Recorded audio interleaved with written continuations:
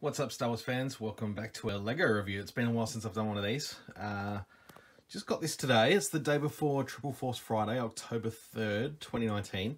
Went into my local Kmart just after work, and it appeared that they'd put all the new LEGO sets out a day early, or yesterday. I'm not sure when they put them out. But it seemed as though they'd hurriedly put them away, and they left this one. So I was able to get it through the checkouts, no problems there. They weren't locked out or anything like they have been at a lot of places. So I decided to grab it. I do like my Y-Wings, and I'm very much looking forward to picking up most of the sets from Rise of Skywalker at this stage. So we have here the Resistance Y-Wing Starfighter, set 75249. I know in the US you'll have the piece count there as well. We don't have the piece count on the boxes here in Australia. Shot of the minifigures that are included. We'll get a look at them in a moment.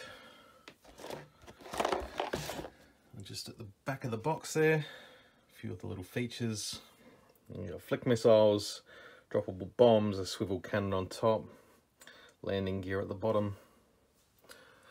And yeah, I just finished building this, and it's a pretty sweet set. I really like it. It was a fun build. It was good to put together. Instruction booklet here. I really like the LEGO version of the Rise of Skywalker Kylo Ren at the top, using in their LEGO campaign. I think it's a good way to do it. So yeah, there's the instruction book. I'll put that aside. Now let's take a look at these minifigures. We'll start first with this unnamed astromech droid. It almost reminds me of R2 Deco, which is like an Art Deco style astromech droid that some of the R2 builders have built. I've seen it in person at Star Wars Celebration, just because of the colour, but it would be cool to see that jump into live action. An Art Deco style. I'm really into that sort of look. So this is a cool astromech droid. I really like the green. I really like that sort of teal green colour, blue green, whatever you want to call it. It's a really nice looking droid. Now we'll have a look at the bad guy. You always got to have a bad guy in these sets, and it's the Elite First Order Snowtrooper. And we are getting this figure in the Black Series as well. In the next wave, I think. It may even be an exclusive somewhere in the US. I'm not sure off the top of my head. But essentially, it's just a Snowtrooper with a cape. But still looks cool. I do like the look of the First Order Snowtroopers. It's a nice one. And we'll get a look at Poe Dameron.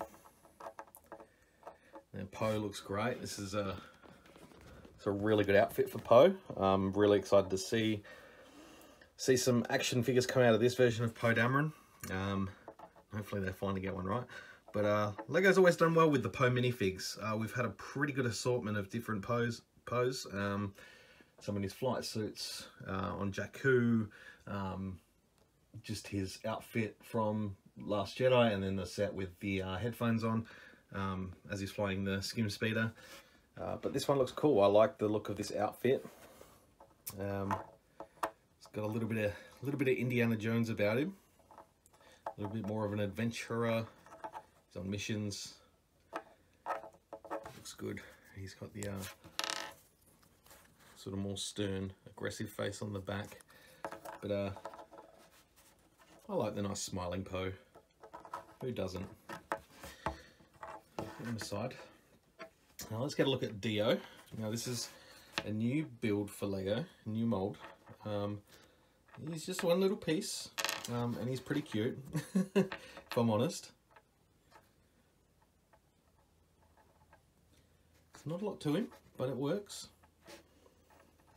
He should fit well alongside BB-8 and R2 and 3PO and all those other droids. It's a nice little piece. Some nice printing. Excuse me. Some nice printing. Nice and clean. Nice easy little minifig, if you'd call it that. And now lastly, Zori Bliss, the new character played by Kerry Russell. Now this is a cool looking minifig. Very much looking forward to the 3 3/4 inch action figure. It's got a really cool looking outfit. And having these blasters again, I haven't had these in a long time. I may have had them at some point, but these are the old pirate muskets from the Pirates Lego in the 80s and 90s. Obviously a different colour plastic, but they look awesome. The helmet's a really cool design. I dig that. She just has the black head underneath. They're not ready to reveal what she looks like underneath. But a pretty sweet looking minifig.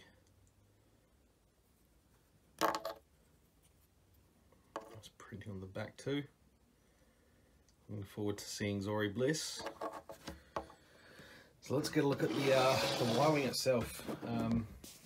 No, this is a really nice Y-Wing. I like it. It's very different.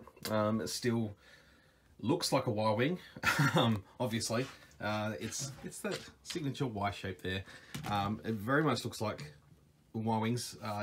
Different build though. Looking forward to hearing more about where the Resistance has picked these Y-Wings up. How old are they? You know, the Y-Wings we saw in the original trilogy, we learned later that they were ex-Clone Wars Y-Wings, so we're assuming these are from another era as well. But it looks cool. I like the cockpit shape. It's really nicely built. Some nice techniques there to build that. Apologise for the shakiness a bit. I'm just using my phone at the moment, so one thing I always like about the Y-Wings is the sort of greeblies around the open engines on the back here. Some nice little details, I like that a lot. As well as these. When you have to do more than like 2 or 3 of something, it starts to get a little bit laborious. So these like struts going along the back here, I had to do 8 of them. Once you do one, you kind of just do them all bit by bit at the same time, so you end up with 8 complete ones rather than going 1 to 1. That's my method anyway.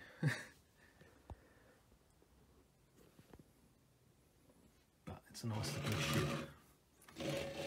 And I suppose Zori Bliss is meant to be piloting this, so we won't know that until we see the film, or maybe some shorts with her in it, some trailers or something, we're not sure yet.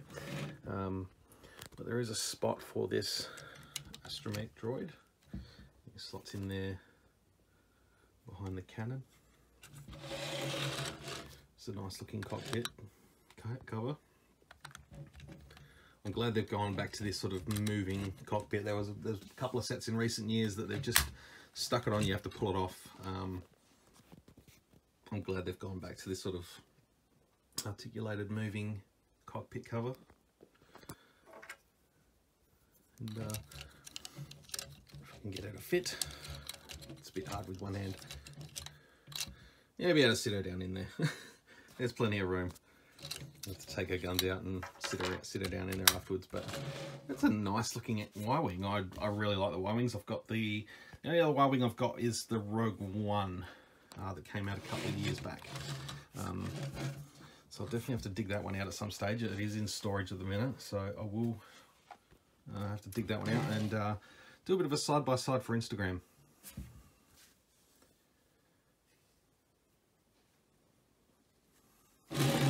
So a very cool set. I'm pretty happy with this one. It was a good fun build.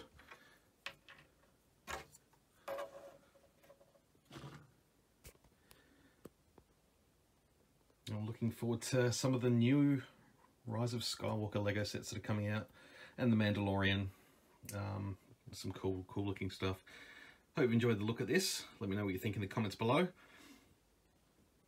If you want to come and follow me on Instagram, I'm at The Forces with Jesse and at Star Wars Go Figure. That's my podcast. Come and check it out. All the links are in the description below. Thanks for watching, guys. May the Force be with you always.